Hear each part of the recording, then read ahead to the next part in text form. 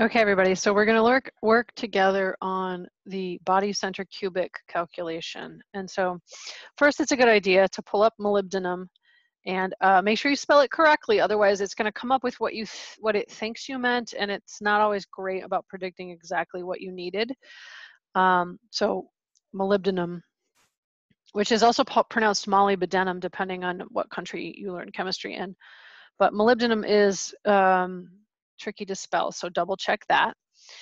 And then it's going to come up with first the unit cell, which again is not a full unit cell. It's just showing the simple kind of most basic component of the unit cell. So really what this model means is if you imagine an atom at every single corner, okay, where only the 1/8 is present inside of the unit cell and the rest of it sticks out. And then you have this one atom in the middle. So this is called the body. And in particular, this one is the center of the body because it looks like that atom's not moving when I rotate. Okay, if it was not centered in the body, it would look like it was moving. All right, and so I'm going to expand to a larger lattice so we can kind of visualize what's happening a little bit. Here's the cube, all right? In fact, before I move it, because once you move it, sometimes it's a little bit difficult to get back to where you can see the cube. I'm just going to go ahead and outline one of our faces of our cube so that as I'm messing with it, I can see things. Okay, so again, it's cubic 90-degree angles and A equals B equals C. So each edge gets labeled as just A because of course they're all equivalent. I didn't tell you this before, but if you want to turn off that tool so you can click and drag other things and move the molecule around, you just go back and click it again. Okay, so now what I'm going to do is change the angle a little bit and things start to just look crazy messy. And so this is where you want to get in there and kind of mess with things. There's an axis of symmetry there. Do you see that? Symmetric, and it makes a hexagonal packing arrangement. And so that's interesting. But anyway, so here's our original structure. And we can see the 4 positions on the face of this atom. And we see the body atom as well. Now I'm going to do the space filling one, and this is going to look a little bananas, but it's important because we need to be able to see where the atoms actually really touch. No, this isn't going to work. It's filling in all the holes, and that's one of the weaknesses of a model. In truth, the edges don't touch, only between the corner and the body center touches. So let me show you a photo of that. Okay, so from the images in the lab, you can see here's our body center cubic structure. And the only place where the atoms actually touch each other is between the corner and the middle. And that's true in all the positions, okay? So we can't do what we did in the prior structure where we were using just the sort of height of one of the edges. So in other words, we can't take this A and define it in terms of R because it's actually 2 R's plus some amount of empty space, and we don't know how much that is. So this time we have to get a little bit creative. And so here's what we're going to do. We are going to use triangles because triangles have a lovely equation called the Pythagorean theorem that relates them. All right, and so let me just clear up this here, and we'll show you where the triangle is going to go. So we have to have a hypotenuse where the atoms all touch each other. So we're going to have, I need a ruler for my computer tablet. We're going to have a hypotenuse that goes across the body of the atom, okay? And so, okay, I had to pause the video because my dog was getting into a really good nap, and she's a pug, so she's loud. I hope you couldn't hear that, but if you could hear some snoring, it's my dog. Sorry, one of my dogs. So I put them away into their nice little cozy bed, and now we can focus on not hearing snoring. Anyway, and I also took the opportunity to clean up my line a little bit. So this line goes from the corner that is closest to us in the image. So this one's back from us. This is close. This is close. These are back. All right, and so what we do is from this corner all the way through the center of the cube to the opposite corner. So So just to show you what I'm trying to talk about. So here I have a sort of cubic, almost cubic Tupperware container, okay? And so if we have an atom at this corner, the line that we're using actually goes from that corner all the way back here, okay? So it's called the body diagonal because the body atom would be cut in half by this angle, right? So we're going from one corner, see if you can see it. We're going from one corner completely through the entire unit cell to the opposite corner on the bottom. So top to bottom and side to side all the way across. So that's called the body diagonal. So what we're going to do is we're just going to label that body diagonal on our graph, or on our diagram rather. Okay, so here in my notes you can see what I'm talking about. So the first triangle we're going to draw has, it goes from one corner to the opposite corner. And so our hypotenuse is going to have those three shapes on it, which is fantastic because it's going to have those three circles on it because they're all going to be touching. And I'm going to attempt to draw them on here. You're going to draw by hand. So we'll have one where the center of the circle goes into the hypotenuse, and then we'll have another one. These should be the same size, but you know, I'm on a computer, so it's going to be a little rough. And I got to put them in the right spot. So they're going to be touching because we said along that diagonal they do touch, okay? And then finally, I'm not going to be able to fit it properly in here, but we'll have one more atom where the center of the atom is in the corner.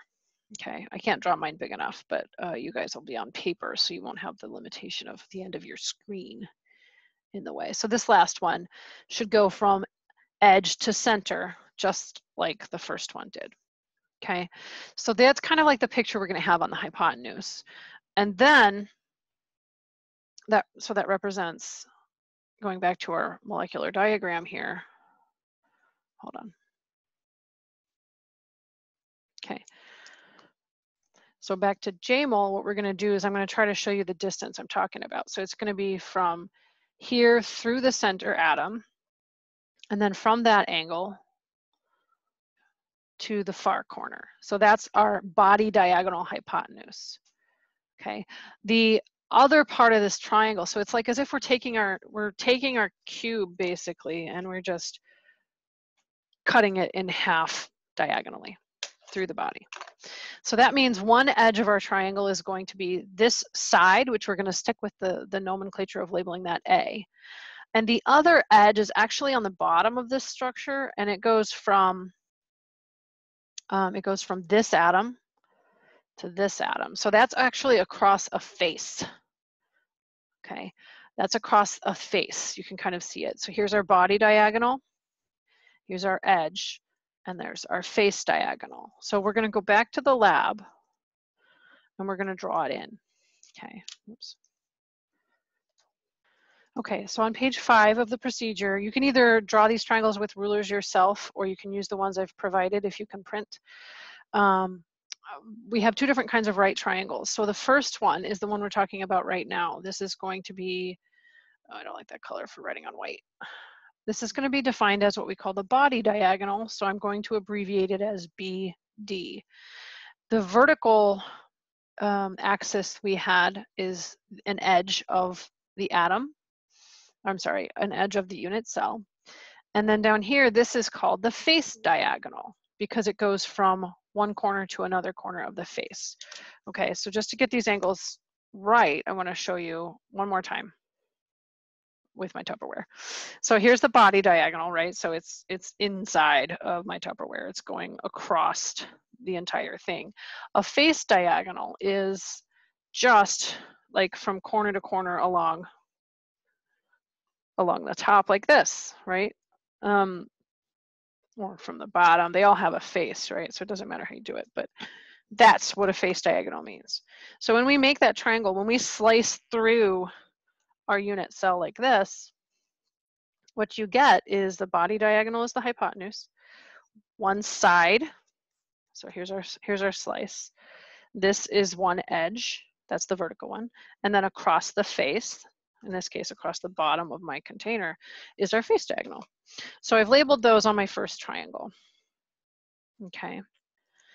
Okay, so we have our nice labeled triangle. The next thing we're going to do is try to show those circles where they are, right? And so, for example, we have one circle at the hypotenuse where the center of the circle goes to partway through the hypotenuse, okay? And I'm going to try to make these as consistent as I can. Again, it's tough on a computer, but try to make all of our circles the same size. If you have something to trace, or if you have a compass, it's a great time to use that. All right, and so what we noticed is there was 3 atoms that we drew through.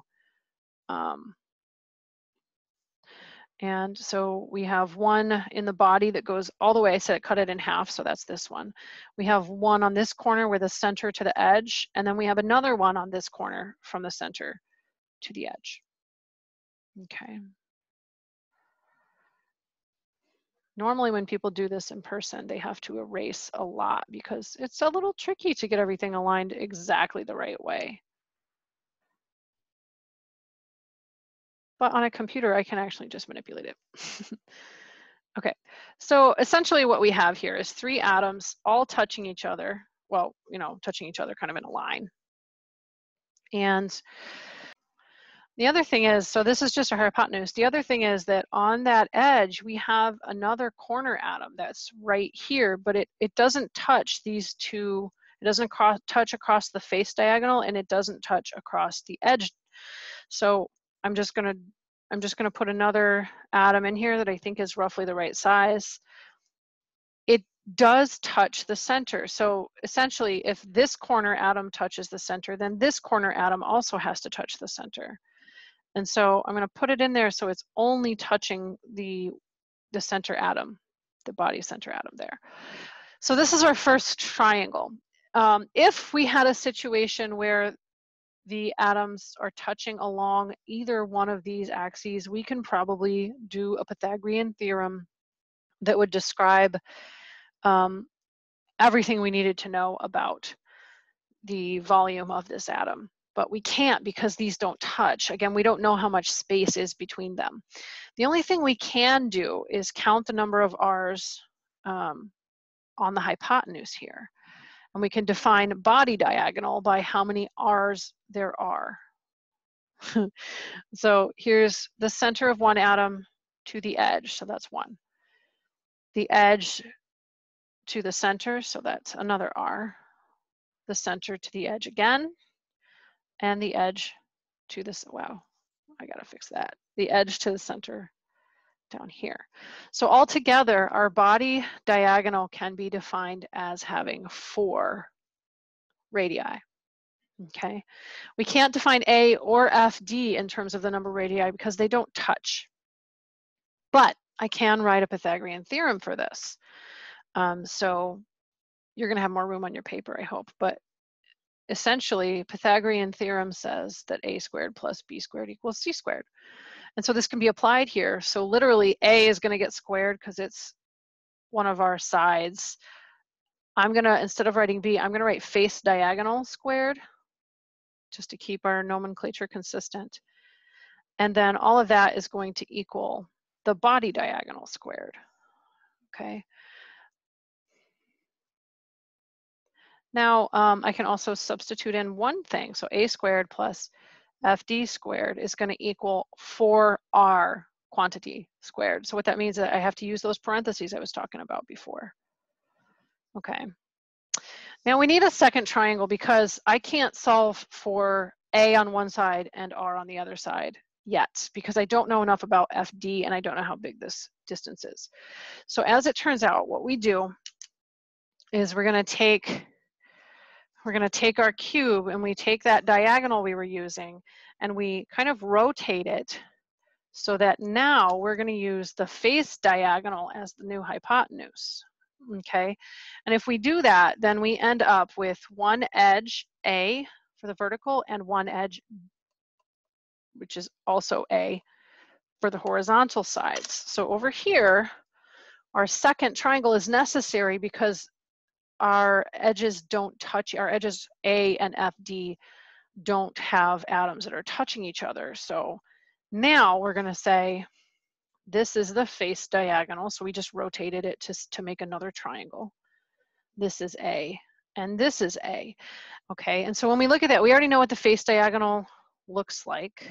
They don't touch each other. So you have an atom on the corner of each side of your hypotenuse with the center of the atom in the corner, like that. And another one down here. And they're not touching each other, but the center of each one is on the corner. So I'm gonna fix that. That's better.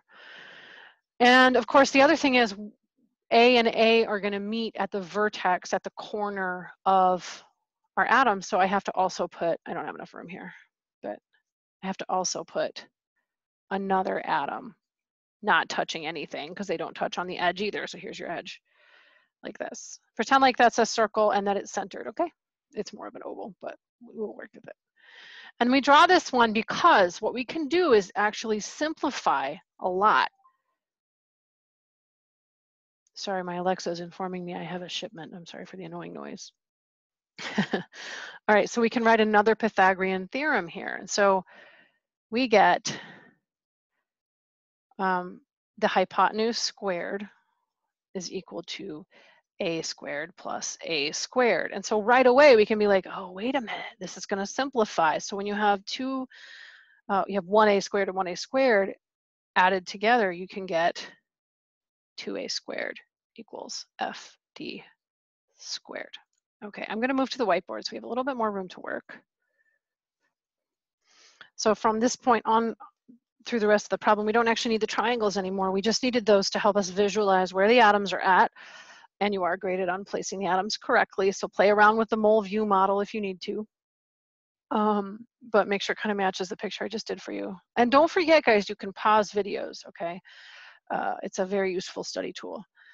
So we have these two equations and we have 3 variables, but this is a systems of equation problem. So today we get to use both geometry and algebra in solving our problem here, which is handy. So I'm going to simplify this one. A squared plus FD squared is 4R squared. So 4 squared is 16 and R squared is R.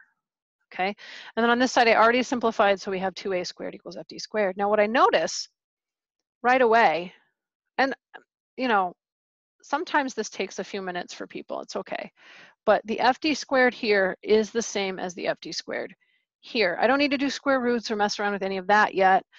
All I have to realize is FD squared is the same in both places, and we have defined FD squared as 2A squared. So now I can write an equation where I keep the A squared from here the same, but I replace FD squared with 2A squared. The right-hand side of this equation stays the same.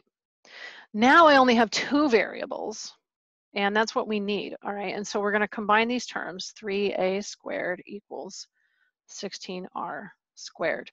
What we want is it always says to write an equation defining A in terms of R. So that's going to be consistent throughout the whole experiment. So what that means is I need to get A by itself, right? And I'm not going to solve this yet. I'm going to let it go for a sec.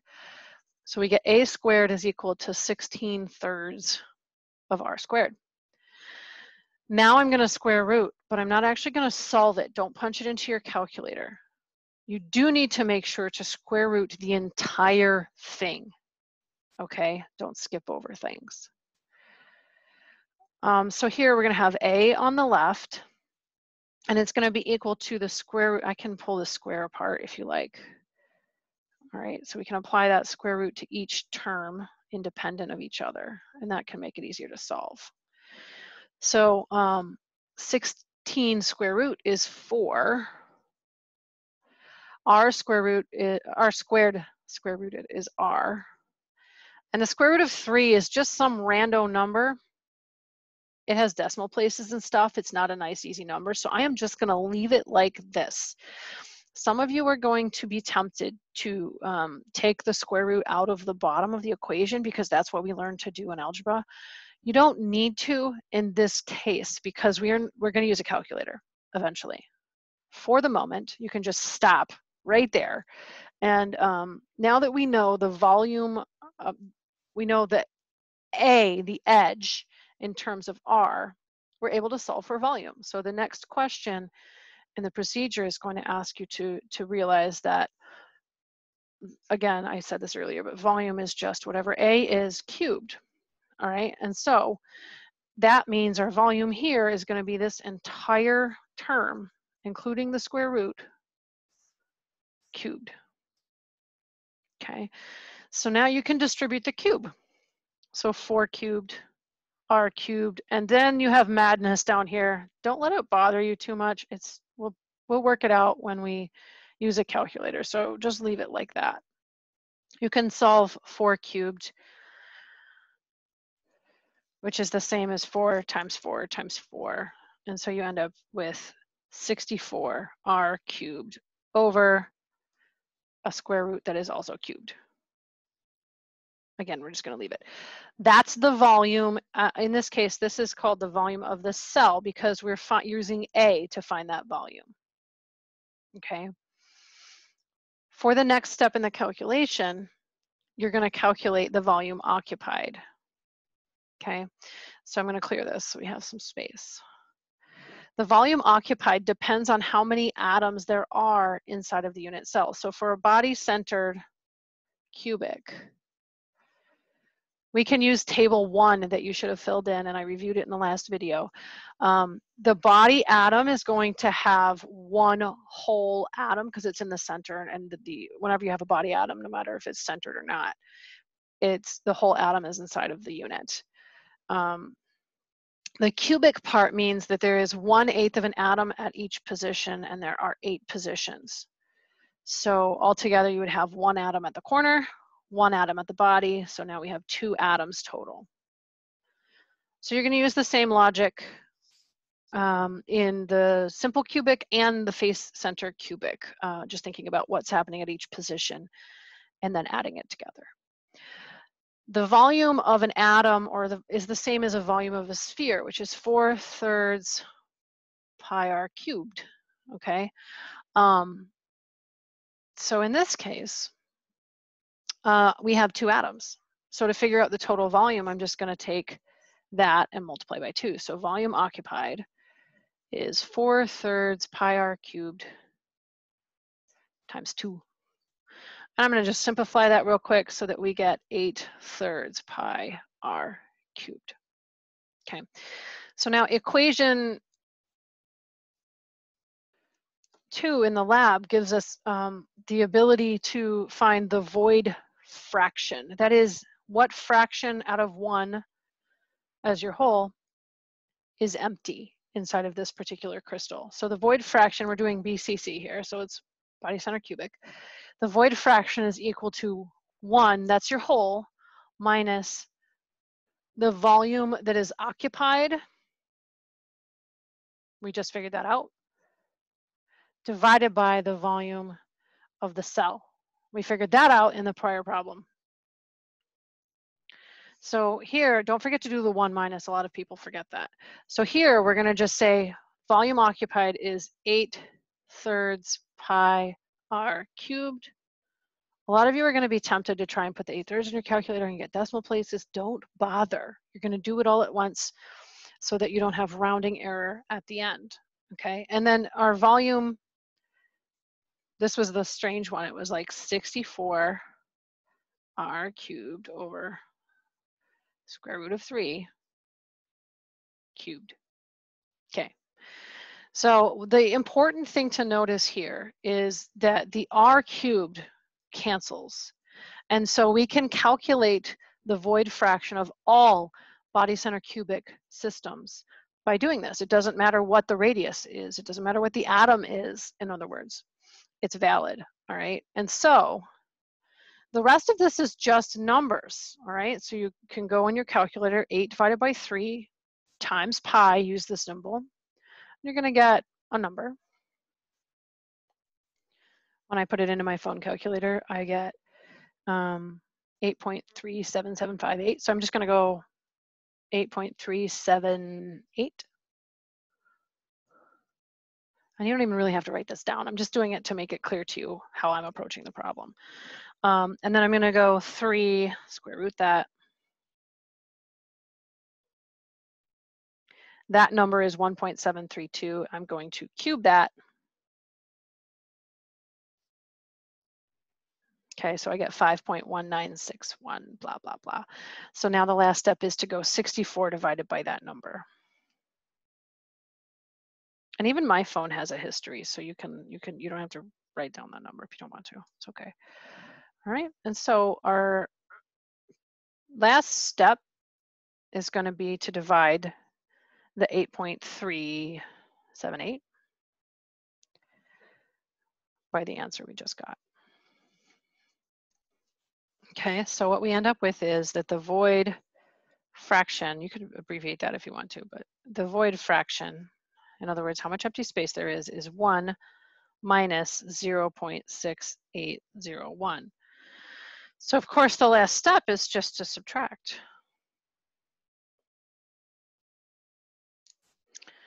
And we get the answer 0.3198. So I'm going to write 320 because the instructions say to calculate it as a 3 sig fig figure. Remembering that zeros in the front of a decimal don't count as a place value. Okay, so that's how you do, that's your answer for BCC. You need to write this down yourself and then attach it in the PDF to get the points for this one. You're going to do a similar exercise for face center cubic, and I really want you to pay attention to the photographs in your book for this, or even in your lab manual. All right, and so we just did the body center. You're going to be able to do the simple cubic pretty easily because it's just a square where you can define A in terms of 2R. For the face center, you're looking for the diagonal along the face because here touches, right? So that's your hypotenuse. And then of course you're going to define this edge. So here's your triangle. Oops. You're going to define this edge and this edge. They're the same exact thing. These atoms are actually the same. And so you can draw a hypotenuse where they're touching, very similar to our body diagonal, but this is the face diagonal. And so you can write a Pythagorean theorem for that triangle, and it's easier to solve. You only need one because your hypotenuse has A and A on both sides. Okay, and so you're going to solve it in a very similar way, but simpler math, and find out what fraction of a face center is a void.